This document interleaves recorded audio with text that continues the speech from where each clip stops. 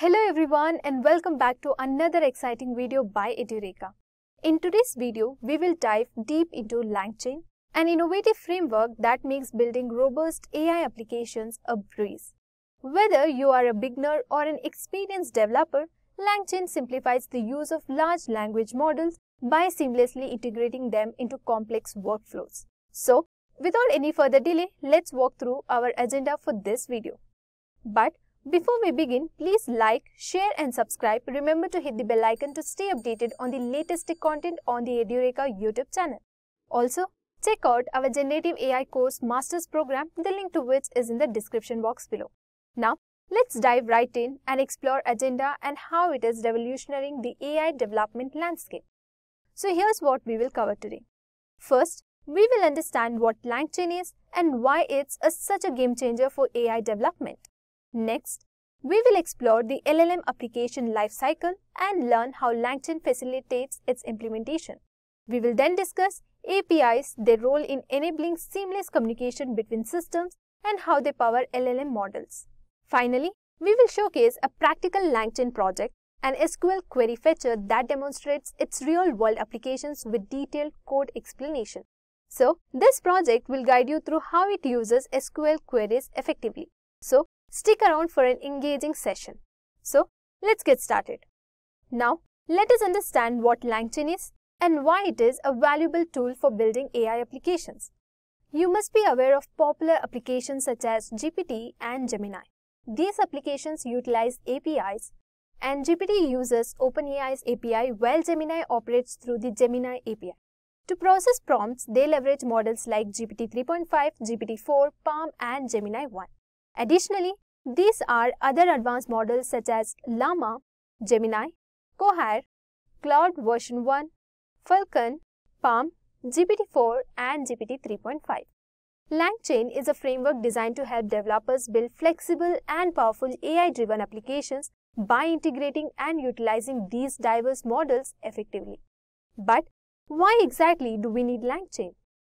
You must be thinking, if LangChain is this important, then why do we need LangChain? So let's break down this question using some real-world examples. So imagine simply asking an LLM a prompt and getting an answer. That's easy. But what happens when the complexity increases? For example, let's say you're working with data from SQL databases, CSV files, PDFs, or Google Analytics, and you need the model to write code, perform searches, or send emails.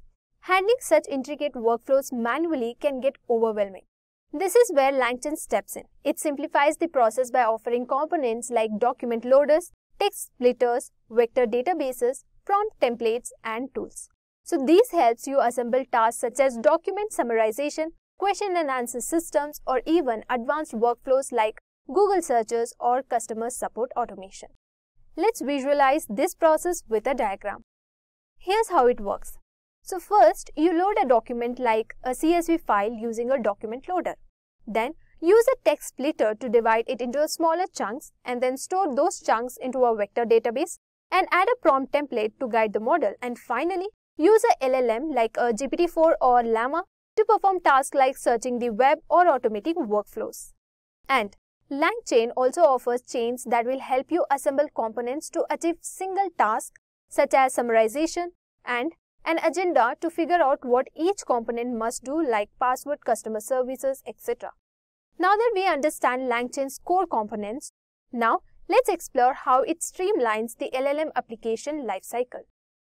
So it typically involves three key stages. First is the development, where you build and test your application. Then productionization, where the system is fine-tuned for a real-world use. And finally, deployment, where the final product is launched for users. So LangChain simplifies this lifecycle, allowing you to focus on building without worrying about the underlying complexity. Now let's take a step back and understand the role of APIs in powering these LLM applications and how LangChain effectively integrates them. In all these applications and models, one thing is common, that is, they use API. So now let's discuss APIs. APIs act as an intermediaries that enable different systems to communicate with each other. For example, they allow apps like Swiggy or Blinkit to display your delivery driver's location in real time. So now let's look at the steps to explain APIs and API keys. So apps like Zipto, Swiggy and Blinkit use APIs to show the location of your delivery driver. So these apps don't communicate directly with Google Maps but follow a layered process involving servers and security mechanism. First, the app sends a request to Google Maps API. Then, the API forwards the request to Google servers. Then, the servers validate the request with the system. So once approved, the response follows back through the servers, APIs and finally to the app. So previously, apps like Swiggy allowed login using phone numbers. Now, they use API for login via platforms like Google or Facebook. So this demonstrates the versatility of APIs in enabling seamless user interactions. To prevent misuse, APIs require API keys, which are unique identifiers for secure access. So these keys authenticate requests and ensure that only authorized users can interact with the APIs. Next, security systems closely monitor API usage to detect and prevent misuse. This ensures that APIs remain safe and functional for their intended purpose. And these steps simplify the explanation of how APIs and API keys work in real-world applications. So this is how LangChain leverages APIs to connect your LLM applications with external tools, making them versatile and secure. Now that we understand the role of APIs, so let's explore some real-world applications of LangChain. So, what can you build with LangChain? Here are a few applications. First application we have is customer support. So customer support for your shopping websites to interact with customers. Next, conversational chatbots for helping you study. Content generation tools for blogs or social media. We also have question answering systems for knowledge bases and then document summarizers for legal or academic content. LangChain simplifies AI development by integrating LLMs with various data sources and tools. Its applications are vast, from chatbots to document summarization. So, let's examine a practical example to see LangChain in action. Alright, in today's data-driven world, understanding and effectively using SQL queries is crucial for managing and analyzing large datasets. However, beginners and even experienced users often need help with complex SQL queries, their syntax and how they work. This creates a barrier to efficiently interacting with databases and limits their potential to solve real-world problems. To address this challenge, we propose a SQL query fetcher application that leverages the Gemini AI, Python and Streamlit to simplify SQL learning and usage. The application allows users to input or select a query, generates the SQL syntax and provides a detailed explanation of its components and functionality. This tool bridges the gap between technical understanding and real-world database operations, empowering users with an initiative and interactive SQL learning experience. Let's jump right into the code. So the first step is setting up your dependencies. Here, we import Streamlit for the user interface and then Google Generative AI for using Gemini. So first, import Streamlit as ST. And next, import Google.Generative AI as GenAI. So to get this API, you have to go to the Google Gemini API key and here click on Get a Gemini API key in Google AI Studio, and then once you scroll, there is a button on the left called Create API. Now click on it and select your model here and let's copy it. And now let's go back to our VS Code editor and paste it here. So to paste, let's type Google_API_key and inside the double quote, let's paste it. And now let's type GenAI.configure and inside the bracket, let's keep it as API_key equal to and give it as Google_API_key. Now let's type model equal to GenAI.generative model and inside the bracket, let's keep it as Gemini Pro.